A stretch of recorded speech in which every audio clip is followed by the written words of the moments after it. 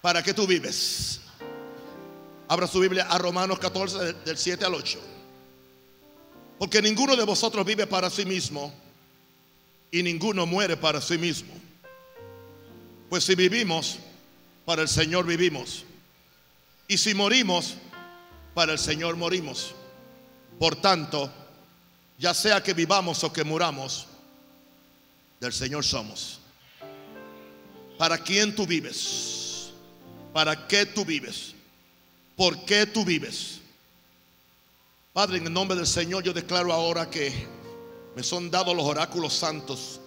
Me es dada la palabra santa para yo poder bendecir a este hermoso pueblo de Dios. Aquí la gente ha venido porque tiene hambre de Dios. No vienen a ser entretenidos, tampoco vienen a ser condenados. Vienen a ser edificados, vienen a ser sanados y salvados.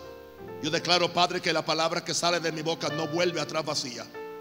Vidas serán cambiadas y transformadas en el nombre del Señor. Amén. ¿Para qué tú vives? Es una pregunta que debes hacerte, porque como dije al principio, pasamos por esta vida solo una vez. No hay tal reencarnación. Si vivimos solo para esta vida, somos, como dijo Pablo a los Corintios, los más dignos de conmiseración. Hay algo más que esta vida. Hay algo más que trabajar. Hay algo más que comprar. Hay algo más que criar una familia. Hay algo más que afanarnos por tanta cosa. Muchos están tan envueltos en el afán y la ansiedad de las cosas de este mundo, y se les olvida que Jesús dijo que un hombre, una persona puede ganarse todo el mundo y al fin de cuentas perder su alma. En el proceso, ¿de qué nos vales? No te vas a llevar la casa, tampoco te vas a llevar el carro nuevo, tampoco te vas a llevar, no te puedes llevar ni a la esposa que tienen, porque tanto que te quiere, no se quiere morir contigo.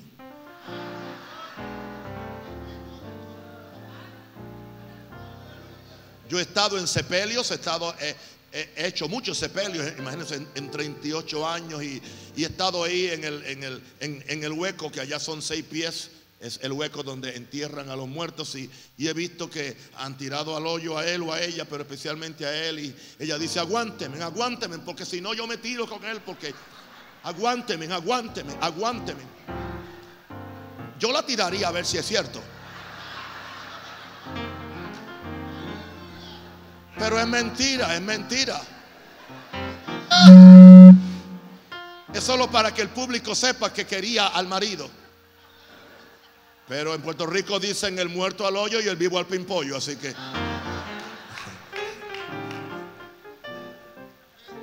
o sea, que no te puede llevar ni la mujer. Nada. ¿Qué dijo Job? Desnudo salí del vientre y desnudo me fui. Ahora, cada uno vive su vida de acuerdo a sus prioridades. ¿Cuáles son tus prioridades? Y la iglesia tiene que volver a concientizar a las masas de cuáles deben ser las prioridades. Porque si la iglesia está torcida en sus prioridades, la gente va a ser como es su iglesia. No importa lo que tú digas, tú vas a ser como es tu iglesia. Si las prioridades están torcidas y las prioridades no son la salvación de las almas, no son la sanidad de los enfermos, no son el bienestar de la familia, no son la gloria de Dios, y las iglesias se convierten en otras cosas, tú vas a ser igual que ellos. Y en el proceso puedes hasta llegar a perder tu alma. ¿Cuáles son las tuyas? A mí nada me impresiona en esta vida. Lo he tenido todo y puedo estar sin nada. Sí me impresiona ver un pecador cuando se salva. Me impresiona ver un enfermo cuando se sana. Me impresiona ver cuando alguien se arrepiente de sus pecados. Me impresiona cuando alguien le pide perdón a alguien. Esas son las cosas que impresionan. Los carros no me impresionan, las modas no me impresionan, nada me impresiona. El sueño americano no me impresiona, tampoco el sueño panameño. Pero un día Dios nos juzgará a cada uno de acuerdo a nuestras prioridades. Hoy no se predica del juicio, hoy no se predica de la segunda venida, pero hay que predicar. Dice que un día tenemos que comparecer ante el tribunal de Cristo, donde cada uno dará cuenta de sí mismo, de todo lo que ha hecho cuando estaba en el cuerpo, sea bueno o sea malo. Tú tendrás que dar cuenta de toda palabra ociosa que salió de tus labios. Tendrás que dar cuenta de cómo tú gastaste o malgastaste tu tiempo. Tendrás que dar cuenta de qué hiciste con tu dinero. Tendrás que dar cuenta de qué hiciste con tu cuerpo.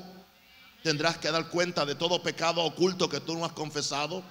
Tendrás que dar cuenta de cómo tú has dañado a otro con palabras feas, difamando, siendo una mentira. Hay un Dios que está mirando todo. Yo quiero decirte algo: cuando alguien venga en contra tuya, tranquilo, Dios es tu juez. Y le estoy hablando a alguien que esta semana tuvo una situación bastante difícil, y hablo proféticamente. No te desquites, no te desquites. Confía en Jehová. Dios te va a defender, Dios va a defender tu causa. Dios lo ha estado haciendo por miles de años, y dice que Él no quitará el bien a los que andan en integridad. Dios no quitará el bien.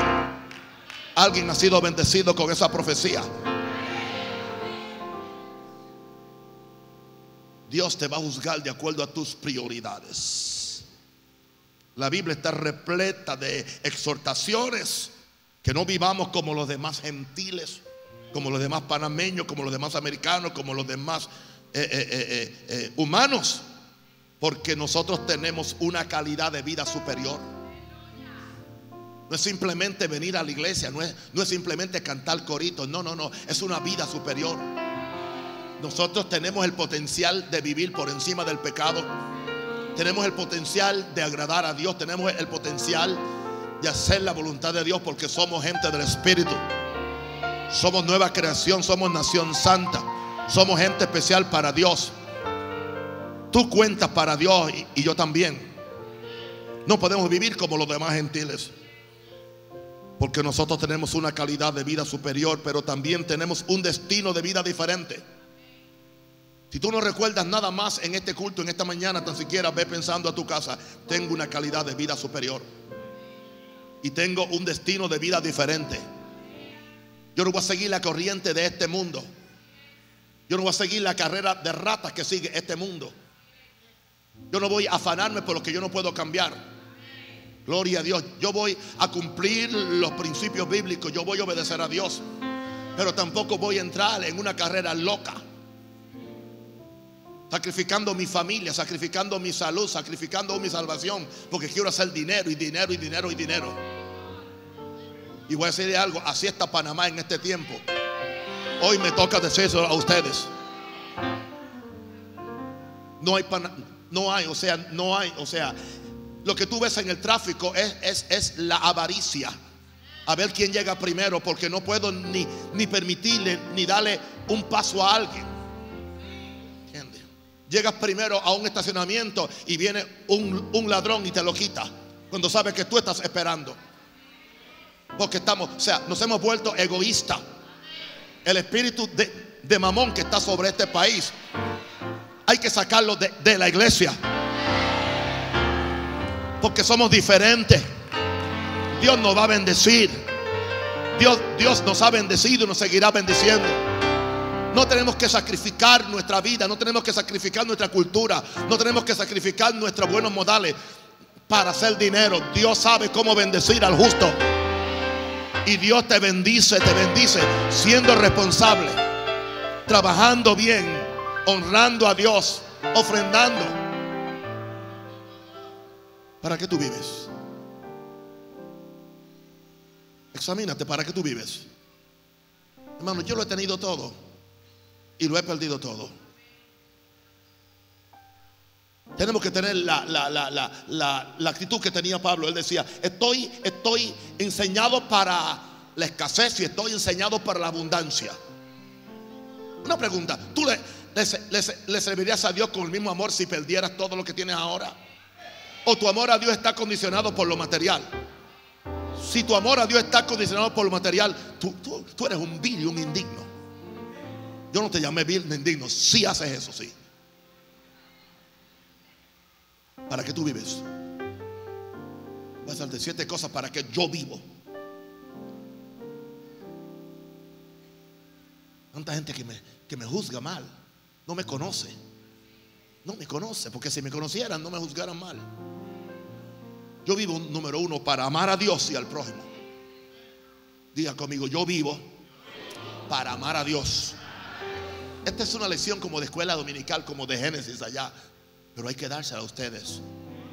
Siempre busco una palabra desde anoche y me pongo muy silencioso, y mi esposa me dice algunas veces: hijo, ¿estás enojado? No, mamá, quiero que Dios me dé la palabra para mañana, porque viene un pueblo que necesita, y yo tengo en mis manos, en un sentido, el destino de mucha gente. Yo tomo esto bien en serio, mis hermanos, porque una mala predicación podía causar que alguien se vaya al infierno. Una mala doctrina podía dañarlos a ustedes. ¿Para qué tú vives? Primero, para amar a Dios y al prójimo. Eso es lo primero. Yo no puedo cambiar eso por nada. No me importa lo que me hagan, yo voy a seguir amando. No importa lo que me digan, yo voy a seguir amando. Yo no voy a usar mi vida para odiar a nadie. Yo no voy a usar mi púlpito para odiar a nadie. Yo voy a usar mi vida para amar a otros. Tengo la actitud de Pablo, aunque amando más sea amado menos.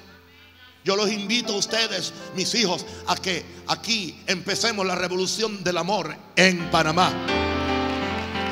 Yo oro que Maranata empiece la revolución del amor. Cuando vamos a las calles con el evangelio cambia. Esa es la revolución del amor. Cuando ahora vamos a la cárcel a predicar el evangelio, es la revolución del amor. Cuando te sales de tu área de comodidad o de confort para predicar a Cristo, es la revolución del amor. Cuando haces algo sin esperar nada, es la revolución del amor. Cualquiera hace, cualquiera ofrenda y cualquiera da cuando estás esperando algo. Eso es inmadurez, eso es egoísmo. Yo no siembro porque voy a tener una cosecha. Yo siembro porque amo a Dios, y en el proceso tendré una cosecha. Marcos 12 del 30 al 31. Hermano, estamos en los últimos días. Hay que preparar esta iglesia. Hay que preparar esta iglesia. Marcos 12, 30 al 31. Y amarás al Señor tu Dios. Y amarás al Señor tu Dios con todo tu corazón. Me cae mal la gente insípida. Me cae mal. Gente que no tiene pasión por Dios. Y hablo de cristianos. No tienen pasión cantando, no tienen pasión adorando, no tienen pasión cuando hablan de Jesús. Pero qué pasión demuestran por una bola, por un gol. Los mejores goles los metió Jesús al diablo. Y tiene el campeonato universal y nadie le puede quitar el título.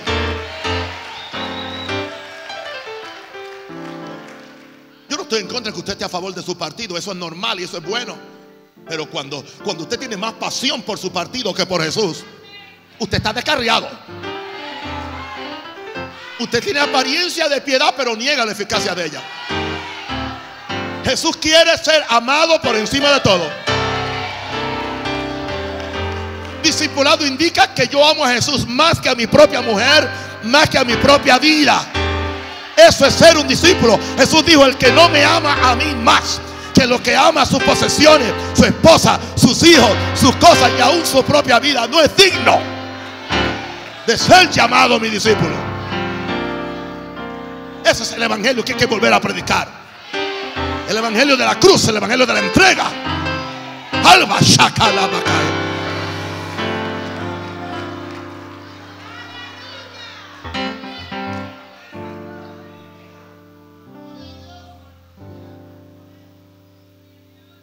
El que tiene este amor, nada lo mueve. Si pierdo algo, gloria a Dios. Si gano algo, aleluya. con zapato y sin zapato. Aleluya. Yo no le sirvo a Dios por lo que Dios me puede dar. Yo le sirvo por la que ya Él me dio. Me dio a su Hijo. Me dio la salvación. Me hizo salvo. Mi nombre está escrito en el libro de la vida. Y si la trompeta sonara en este momento, yo sé para dónde voy. Aquí no me quedo ni para contar billetes. Cristo viene.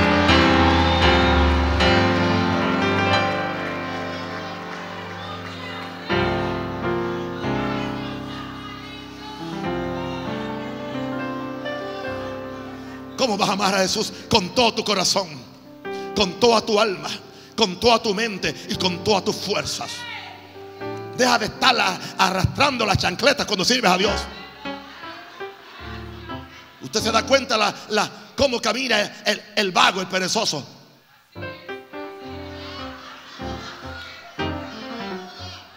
El cansado. Hay gente que como que nació cansado. Y así también quieren servir a Dios cansados. Yo quiero ver pasión en esta iglesia. Yo quiero ver fuego en esta iglesia.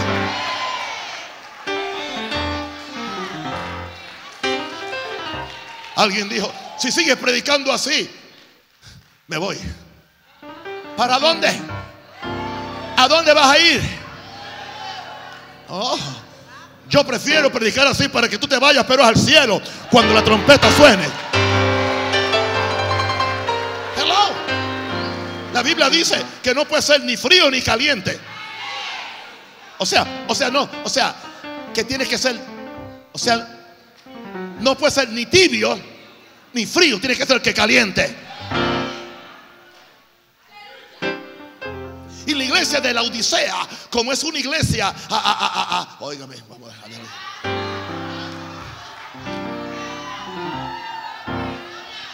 Cuando único la gente le da gozo es cuando hablan de dinero y cuando hablan de ser millonario.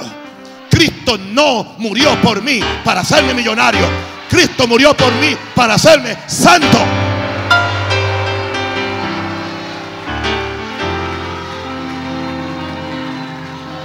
Ese evangelio pervertido de prosperidad es del mismo infierno. Yo no dije que Dios no quiere bendecirte. Yo no dije que Dios no quiere prosperarte. Él te va a prosperar, Él te va a bendecir, pero no para dañarte, no para mandarte al infierno con todo el dinero.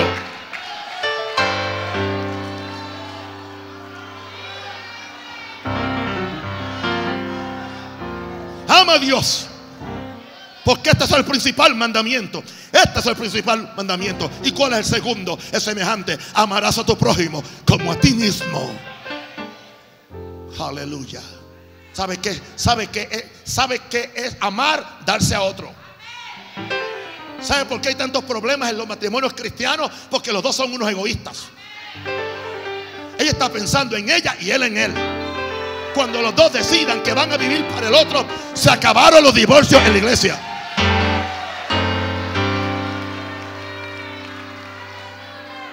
El verdadero amor es vivir para otro, darse a otro. ¿Cómo yo sé que eso es el verdadero amor? Porque de tal manera amó Dios al mundo. ¿Qué hizo Jesús? Dejó su trono de gloria, dejó el lugar tranquilo, dejó el lugar de gloria para venir a meterse en este reguero con los humanos. Y todavía nos sigue amando y nos sigue buscando.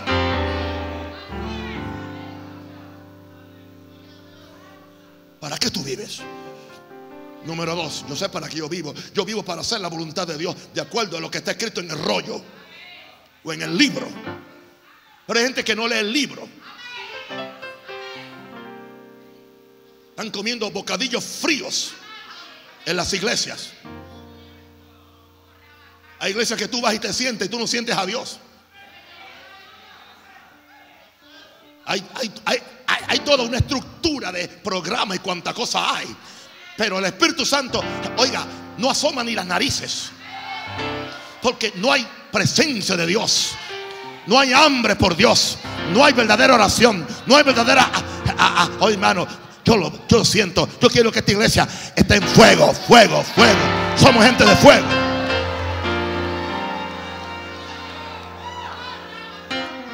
Si quieres quieres una iglesia intelectual, esta no es para ti.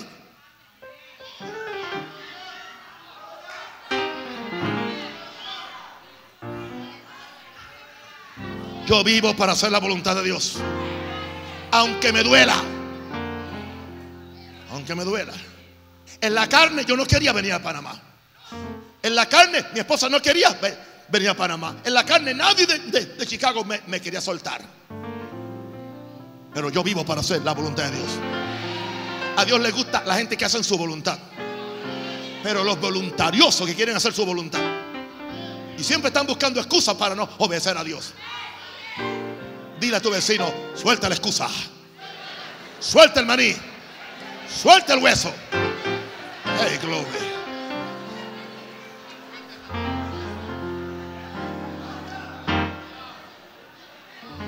Todo el mundo tiene una excusa para no obedecer a Dios.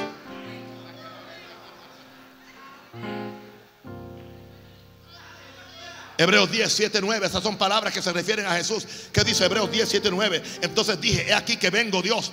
Vengo, Dios, ¿para qué? Para hacer tu voluntad. Para hacer tu voluntad. Como en el rollo del libro está escrito de mí, diciendo primero: sacrificio, ofrenda, holocausto y expiaciones no quisiste, ni te agradaron. Hay gente que hace un sacrificio, dan ofrenda, hacen pacto, hacen lo otro, pero no hacen la voluntad de Dios. Acaban de poner un pacto en la canasta esa que le ponen al frente. Pero si cuando regresan al asiento un hermanito se turbó y le pinchó un callo, lo maldicen. Acabando de sellar la palabra, cuando le sellaron el callo, se endemonió en el culto. Porque es más fácil soltar dinero o soltar cosas que soltar los demonios que uno tiene. Tú puedes soltar dinero, escribir un cheque, hacer esto, pero ¿estás dispuesto a soltar ese demonio personal? No, pero es que así somos los panameños. A mí no me importa cómo son los panameños, a mí me importa cómo son los cristianos. Cristo no viene a buscar americanos, ni colombianos, ni nicaragüenses, ni panameños. Cristo viene a buscar salvos.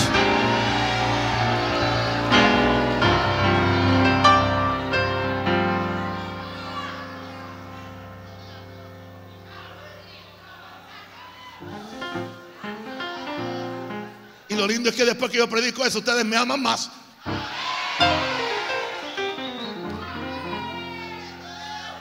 Verso 9 dice: y diciendo luego, y he aquí que vengo Dios para hacer tu voluntad. Y mira lo que dice: cuando tú vienes a hacer la voluntad, quita lo primero para establecer lo último.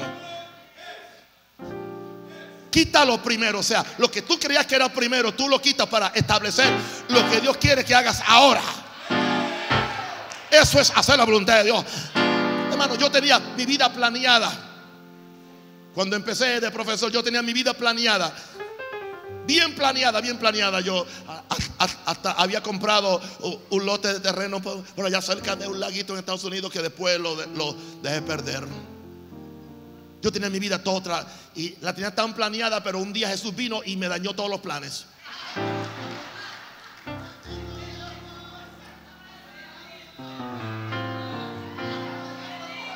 Yo tenía una casa cerca de un lago con un patio grande, y yo me veía allí en mi vejez jugando con mis nietos. ¿Y sabes lo que hago en mi vejez? Jugando aquí con los panameños.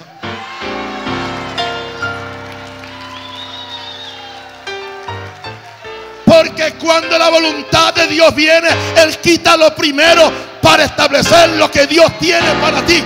Porque lo que Dios tiene para ti es más importante que lo que tú quieres hacer.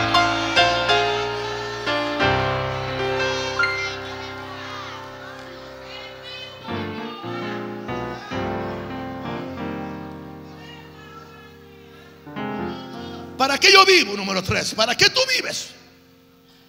Para bendecir a otros. Para bendecir a otros. Uno de los mensajes más famosos que se ha predicado en iglesia es: bendecidos para bendecir.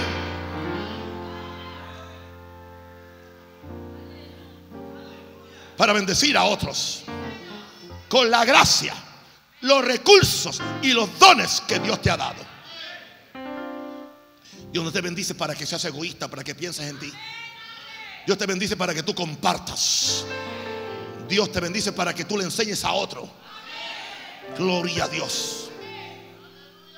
Hay músicos en la iglesia que no le enseñan al otro cómo tocar el piano porque tienen miedo a perder el lugar.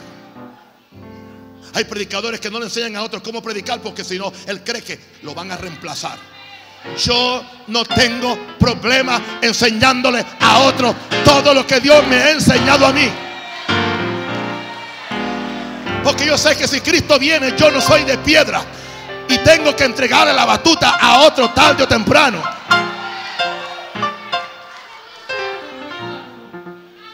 Yo pienso en otros. Yo pienso en otros. Yo pienso en otros.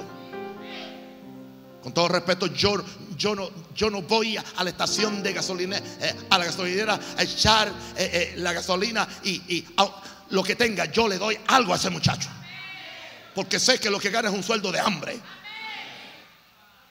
Me cobra la gasolina carísima, pero no le pagan bien al que la sirve.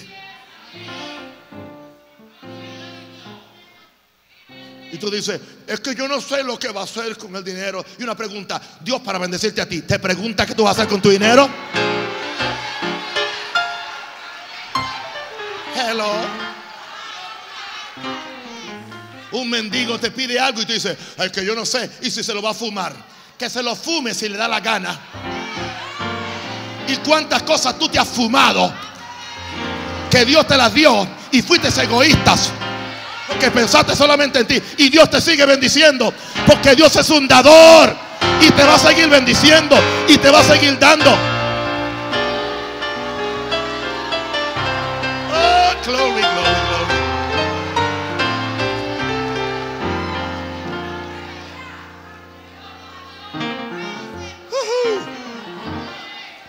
Diga, yo vivo para bendecir a otros. Oye, hay gente que no hace nada a menos que no le paguen. ¿Y cuánto van a pagarme? ¿Y qué hay? ¿Y qué hay? Ok. Pastor, yo quiero ser uno de los pastores ahí. ¿Cuánto me va a pagar? Lo mismo que me pagan a mí. Lo mismo, te van a pagar lo mismo. Bienvenido, Maranata.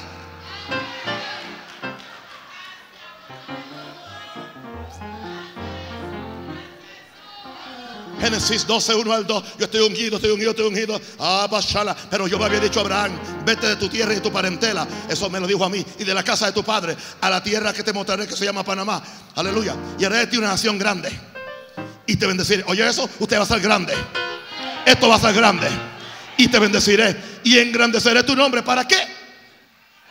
¿Para qué? Para que seas bendición. Diga, yo voy a ser bendición para otro. Primera Pedro 4:10. Cada uno según el don que ha recibido, ministrelo a los otros. Ministrelo a los otros como buenos administradores de la multiforme gracia de Dios. La gente que no da se estanca. El agua que no tiene una salida se pudre. El agua necesita una salida para que entre más agua. Hay que dar para recibir, dar para recibir. Es un principio.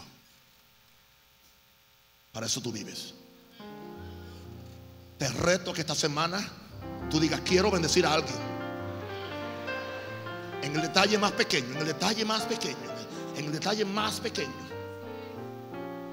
Abriéndole la puerta a alguien. Aleluya. Cediéndole tu parqueo a alguien.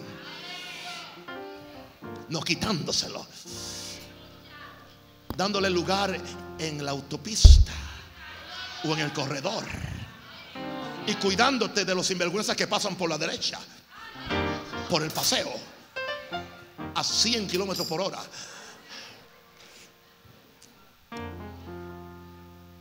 Diga, yo vivo para bendecir a otros. Creo que podemos cambiar esta cultura panameña. Amén.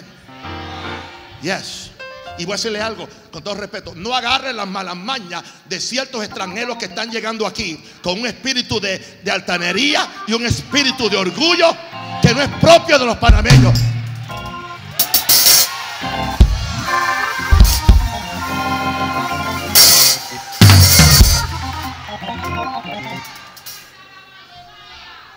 Y vienen aquí y le damos lugar y entonces van a mirarlos ustedes así como que ustedes son inferiores. Reprendo al diablo.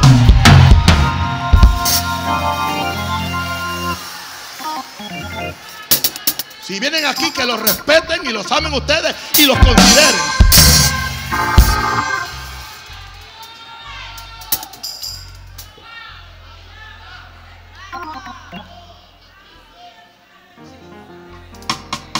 No aprendan sus malas mañas. ¿Para qué yo vivo? ¿Para qué tú vives? Escúchame esto: para dejar tu mundo, para dejar tu entorno mejor que lo encontraste. Yo estoy decidido que yo vivo aquí en Panamá ahora para dejar la iglesia panameña mejor que lo que yo la encontré. Y ya hay pastores que están amando a la gente. Ya hay esposas de pastores que empezaron a sonreír.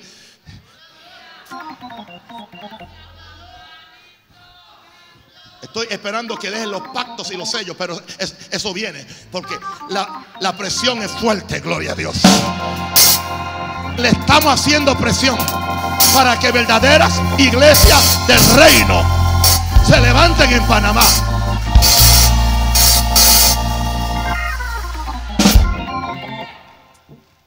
Yo pienso dejar mi mundo mejor que lo encontré. Yo pienso dejar una iglesia mejor que lo que le encontré.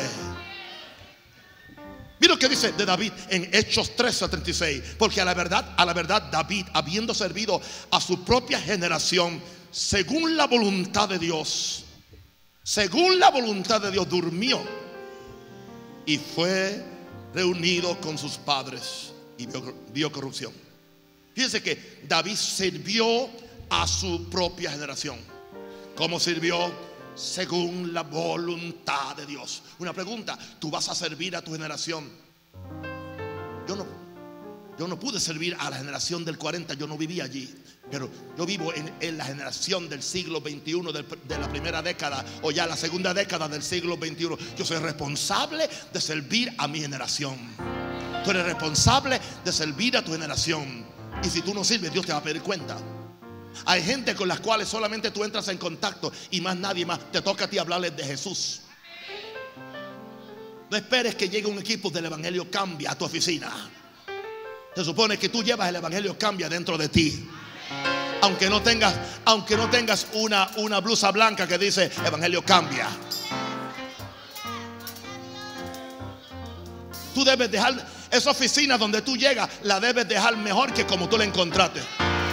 Donde quiera que tú vas, debes establecer una diferencia. No te unas a la corrupción que encuentras allí.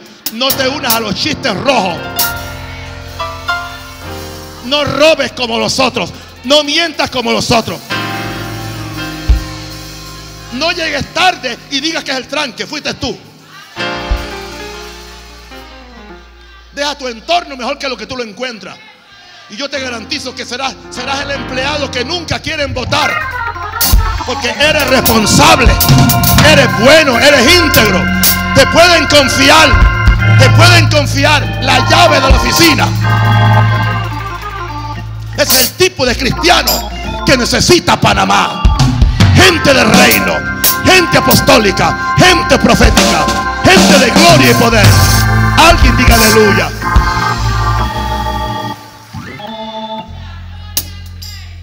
De aquí hay gente que llevan 6 meses y nunca han dado un aplauso. Yo no sé qué más tengo que hacer para que te siquiera den un aplauso, ni siquiera uno.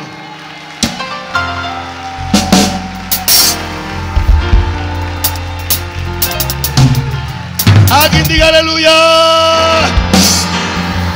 Hey. ¿Para qué tú vives? ¿Para qué tú vives? Tengo pasión cuando lo digo porque yo lo vivo. ¿Para qué tú vives? Para invertir. Invertir tu tiempo, tus talentos y tesoros en aquello que tiene valor eterno. Yo no dije que tú no vas a prosperar. Dios te va a bendecir. Dios te va a bendecir mucho más abundantemente. Yo no he visto un hombre o una mujer que haya puesto el reino en primer lugar que Dios no le devuelva 100 veces. Los 100 veces no es para ofrendas. No es bíblico, no es para ofrenda. Los 100 veces para los que lo dejan todo por el reino. Así fue que se escribió. Invertir, yo no gasto. Este tiempo mío es invertido. Este talento mío yo lo invierto, no lo gasto. Cuando doy una ofrenda, cuando le doy un ciego, cuando le doy a alguien, cuando comparto, cuando ayudo a alguien, estoy invirtiendo en aquello que tiene valor eterno. Mateo 6, 19 al 20. Todavía eso está en la Biblia y se le ha olvidado a los predicadores. Mateo 6, 19. No os hagáis tesoros en la tierra. Una iglesia, una pregunta: ¿para qué un concilio, una denominación quiere 200 millones en el banco haciendo qué? Sácalo y úsalo para predicar el evangelio.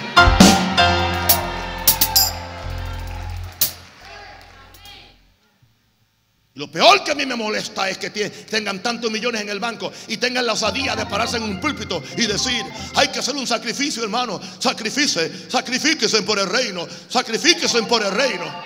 Y hay dinero en el banco. Hay millones en el banco. Pero le quieren quitar a la gente el último centavo. A Dios eso no le agrada.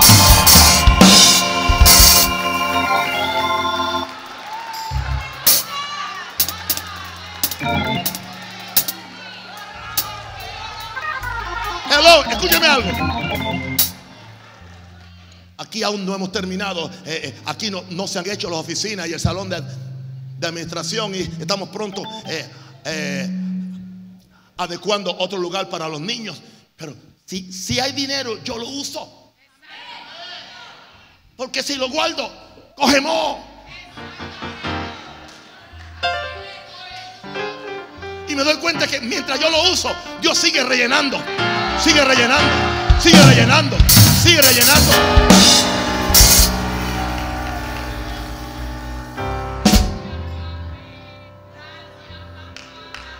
Dios es fiel. Dios es fiel. Dios es fiel. Dios es fiel.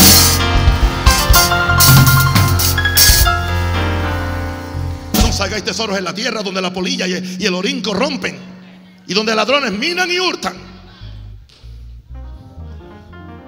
Hablaba con un trabajador en casa y vino todo lloroso. Todo lloroso. Pastor, entraron a mi casa, me encañonaron.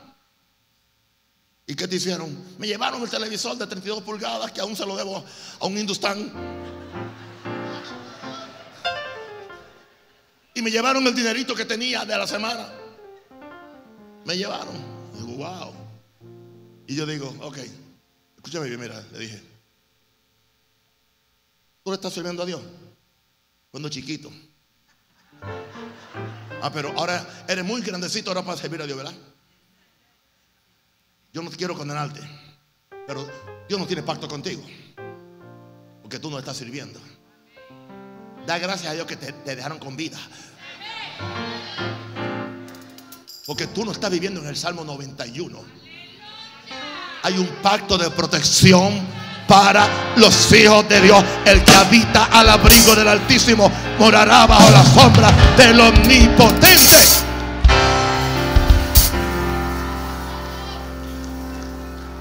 Dígame, fanático usted, a mí la opinión negativa suya a mí no me interesa. Yo sé que funciona. Funciona. O sea, la gente quiere vivir como le da la gana, no honran a Dios, entonces quiere que Dios los proteja. Dios no es tu peón. Dios no es tu peón tampoco. Pero hay principios. Hay principios. Dice que Dios honra a los que lo honran. Oiga, nunca has diezmado, nunca has orado, andas con 3 o 4 mujeres, ¿entiendes?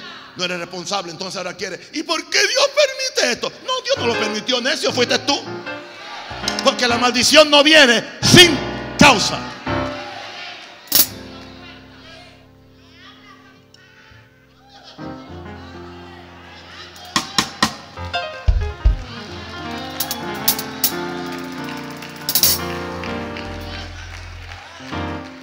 Una pregunta: ¿le vas tú a echar la culpa a Dios? ¿Ah?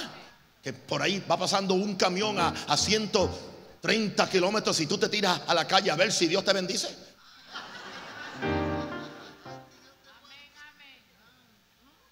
Tú provocaste tu propia muerte. Hay gente que provoca su propia pobreza, provoca la destrucción de su matrimonio. Ellos provocan su desgracia porque no están cumpliendo los mandamientos. Lo que el hombre sembrare, también segará. Cuando yo aconsejo matrimonio, ay, ¿por qué mi mujer está tan frígida? Porque tú la hiciste frígida. La trataste como un objeto y solamente te acuerdas de ella a las 11 de la noche.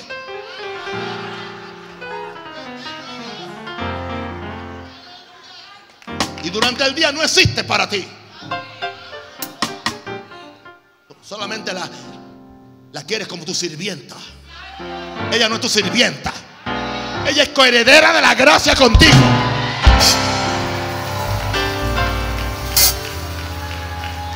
Machismo, pero ahora feminismo.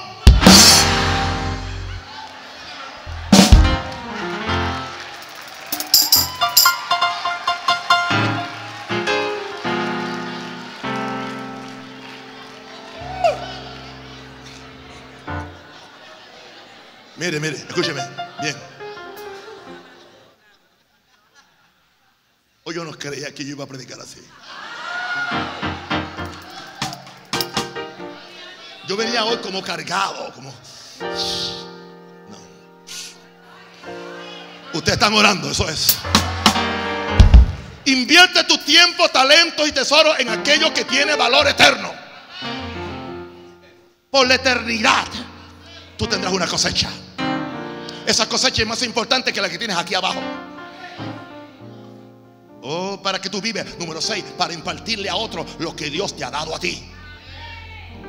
Para compartir con otros lo que Dios te ha dado a ti, especialmente cosas espirituales. 2 Timoteo 2, 1 al 2. Tú pues, hijo mío. 2 Timoteo 2, 1 al 2. 2 Timoteo 2, 1 al 2. Tú pues, hijo mío. Tú pues, hijo mío. ¿Está hablando quién? Un papá espiritual. Así que agarren los que no creen en paternidad. Plan. Tú pues, hijo mío. Si un apóstol le dice hijo a alguien, entonces el hijo puede decirle papi.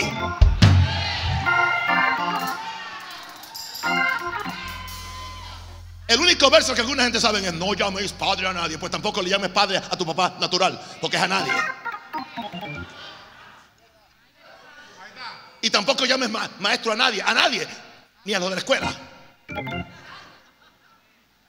Hay que saber interpretar las cosas de acuerdo al contexto bíblico. Jesús estaba hablando que no le llamen padre a los fariseos hipócritas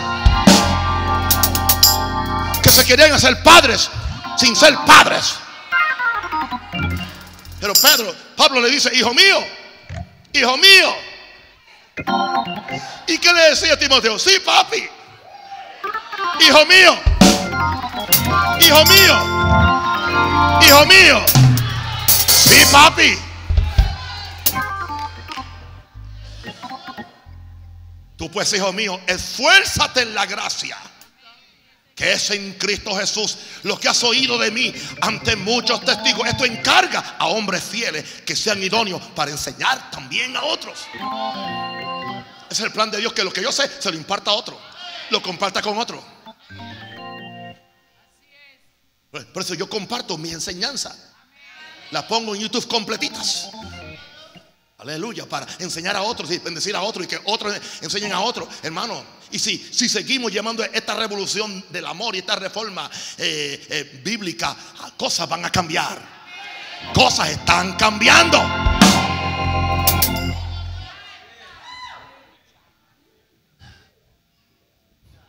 Termino diciendo esto: ¿para qué yo vivo? Para glorificar a Dios, acabando, dejando la mitad, la obra que Él me dio. Acabando la obra que Él me dio. Jesús dijo en Juan 17:4: Padre, yo te he glorificado en la tierra. Yo te he glorificado en la tierra. Él no se glorificó él mismo, hermano. No. Nadie debe glorificarse. He acabado la obra que me diste que hiciese. ¿Cómo es que tú glorificas al Padre? Acabando la obra. Pero hay gente que no la han empezado a hacer. No han hecho nada. No han dado ni un corte. Solamente que se salvaron y están esperando que la trompeta suene. Yo no sé si se van.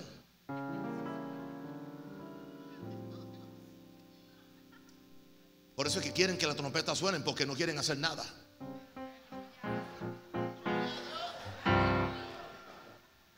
Dice Jesús: ocupaos hasta que Él venga. Ocupaos hasta que Él venga.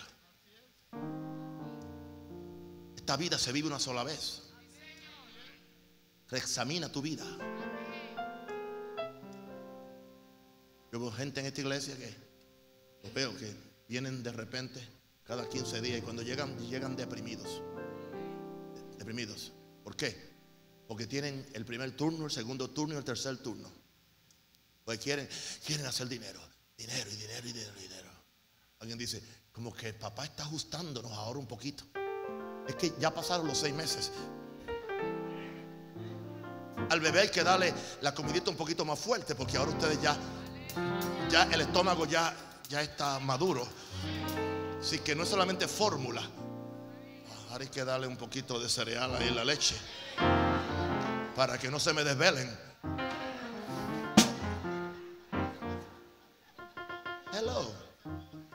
Hello. He acabado la obra. Yo quiero decirle algo, mis queridos. Un día Cristo va a venir, o yo voy con Cristo, porque yo puedo irme, o Él puede venir. Sea lo que sea. ¡Escúchame!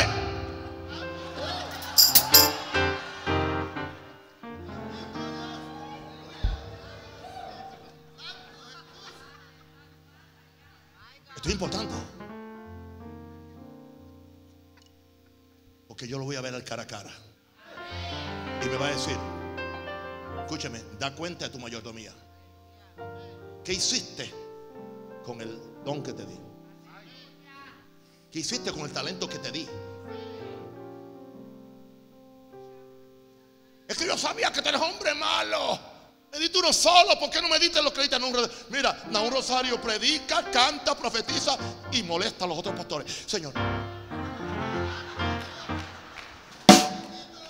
y a mí me diste solamente un pequeño talentito. Yo fui y lo enterré. Ah, no. Te van a preguntar: ¿por qué no lo invertiste? Dice que el Señor vendrá y le dirá que el hombre a las tinieblas de afuera. Hay gente que no van a levantarse en el rapto, aún confesando a Jesús. No han hecho su voluntad. Él le va a llamar: apartados de mí, hacedores de maldad. Esto hay que predicarlo aunque duela. Yo quiero oír las palabras de Jesús que me diga: buen siervo y fiel, sobre poco has sido fiel, sobre mucho te pondré. Busca tu calculadora espiritual y saca cuenta qué de provecho eterno hiciste el mes pasado. 31 días. Piensa a ver qué tú hiciste en 31 días que tenga un valor eterno. A ver si te recuerdas de algo. Si no te recuerdas de algo, tú estás descarriado. Oremos. Señor, prepárame. Seré un santuario puro y santo y aprobado con alabanzas. Seré un perfecto santuario para ti cantar. Señor, prepárame. Seré un santuario puro y santo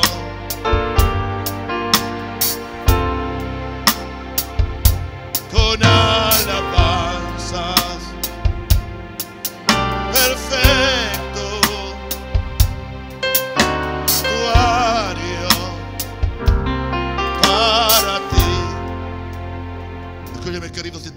este día? Sabes que tu vida no está bien, que no está bien. Y Jesucristo no es tu Señor. Él no es tu Señor. Yo quiero darte una oportunidad para que te arrepientes de tu pecado. Corra a este altar y pida misericordia, porque Jesús te quiere salvar y te quiere perdonar. Habrá aquí alguien. Iglesia, ora fuertemente. Quiero que la iglesia ore. Quiero un clamor de intercesión. Ora, intercede. Shaba, Kaya, Malakatere. Ora fuertemente, ora fuertemente.